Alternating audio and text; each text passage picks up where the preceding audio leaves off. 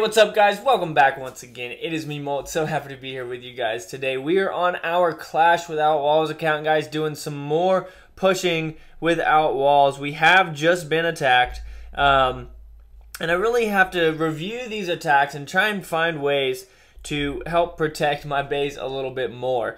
We did get a victory in defense and got 19 trophies for it. So when we do lose, guys, it's generally only 1 stars, which is good. You can see that for practically all of these, except for this bottom one, it was a 2-star, but he only got 9 trophies. For the most part, it's 1 star, which isn't bad for an account without walls. So I'm definitely happy with getting those 1 stars as defenses, because then I get a shield as well, and I can get loot to upgrade stuff and so on and so forth. But why don't we go ahead? Well, actually, let's attack first. So I'm gonna go find a base for us to attack. I've got some giants and some wall breakers and whatnot trained up. This is perfect because we're gonna get so much loot for it as well. We are definitely going to attack this base. 1, 2, 3, 4, 5.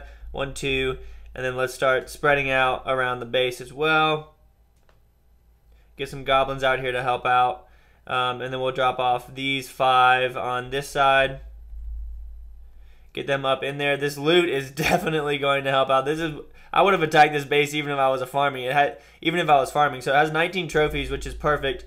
And let's go ahead and drop off down here as well. Some of these barbarians are working their way around. We'll drop off the rest of our goblins, which are going to help take out all the resources. And guys, goblins aren't. There are a couple good things about goblins. So the fact that they go for resources if you're looking for loot, but also because they do more damage to those buildings. So that means it's gonna get rid of more buildings so that your barbarians and your archers can focus on other stuff.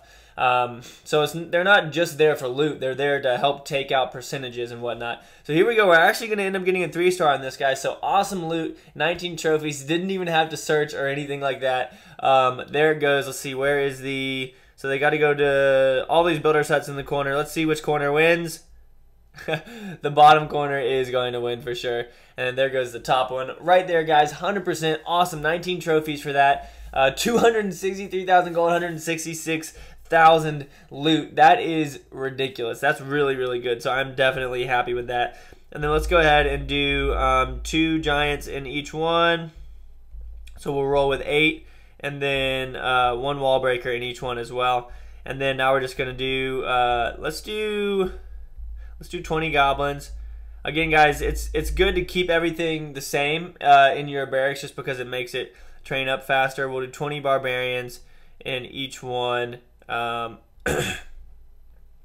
do 20. Yeah, we'll do 20 in each one, and then the rest will just be archers. But I'm going to go ahead and show you all some of those replays, and we're going to kind of try and analyze it and see how well we did.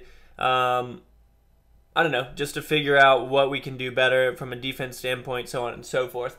But we also need to upgrade some bombs with our gold and whatnot. So I really want to upgrade these giant bombs. Do we not have any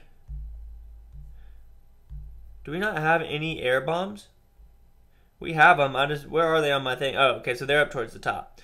But first, let's go ahead and watch this defense play. Let's watch this first one that we lost and see how we do. So it looks like my air bombs my air bombs probably weren't deployed at this point, but my other traps were, so I wasn't on for this one. Now, if I had had my spring traps and my bombs there, well, there's one bomb right there that's doing a little bit of damage to those giants, but not much. There's that giant bomb, and that was kind of dumb. They made it go off even though they weren't really in the vicinity of it. So maybe I need to figure out a way to put that somewhere better. Now he's dropping off. He's using giant healer. He's doing a good job. But he doesn't really have... He has 6 wizards, 45 archers that he has to use. He only gets a 1-star, which is surprising because there's practically no defenses left up here at the top. So I don't really know what his wizards and dragons are going to do. Almost all of his giants are down now. They're getting focused by the Teslas, the wizard towers, the cannons, the archers, all that kind of stuff. So all of his giants are down now. We do have some defenses that can help with air troops, so I'm definitely interested to see what happens when it comes to the dragon. Let's go ahead and fast forward just a little bit here and see what happens. I don't know why there it goes. It was lagging a little bit, but it just stopped. So there goes wizards at the bottom. He still has his dragon up. He's about to get all of that gold right there. There goes the dragon.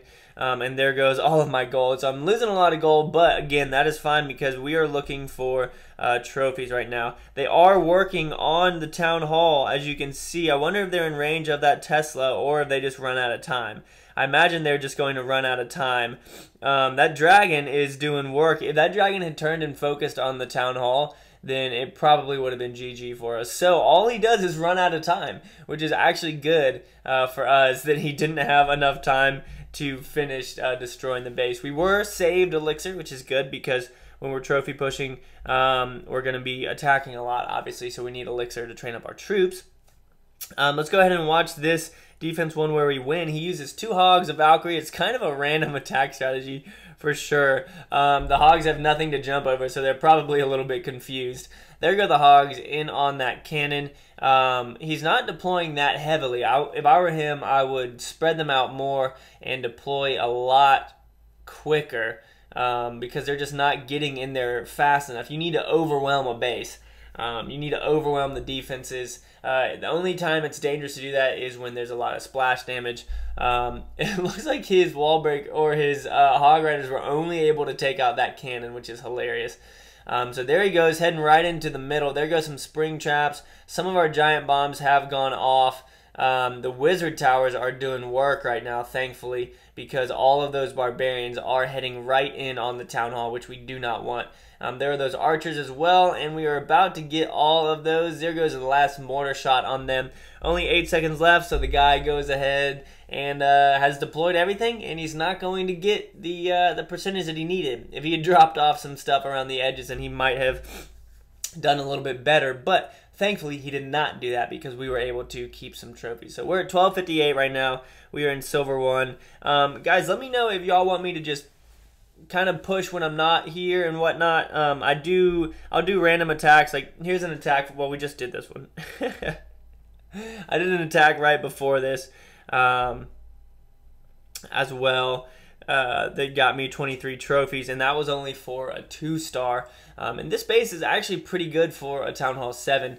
I took out that mortar right there because the one next to it was upgrading. And then we just attacked from the top because there's a good amount of gold here. Like I said, I really need to upgrade my traps, my mines, my bombs, all that kind of stuff. So we get in here, we take out the town hall, even though that mortar is doing some work. We take it out right there, and then we just work our way around the rest of the base. I knew that we weren't going to be able to get the 3-star, so we can go ahead and back out there. But we did get a good amount of trophies for that. So it's pretty easy pushing right now. I did get another Christmas tree up here, guys. Both of them are in the same corner.